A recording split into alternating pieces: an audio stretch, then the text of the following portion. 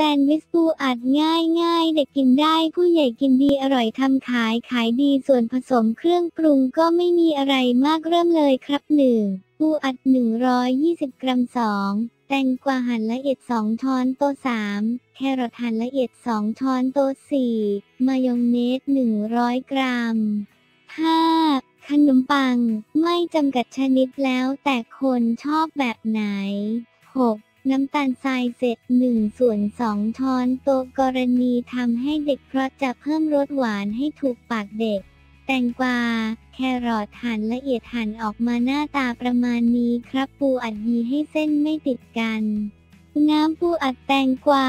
แครอทหั่นละเอียดใส่ลงไปในมายองเนสเติมน้ำตาลคนผสมให้เข้ากันให้ได้ประมาณนี้เป็นใช้ได้ตักประมาณช้อนหนึ่งลงบนขนมปังหากชอบเยอะใส่เยอะได้ระวังใส่จะเยิ้มล้นทะลัก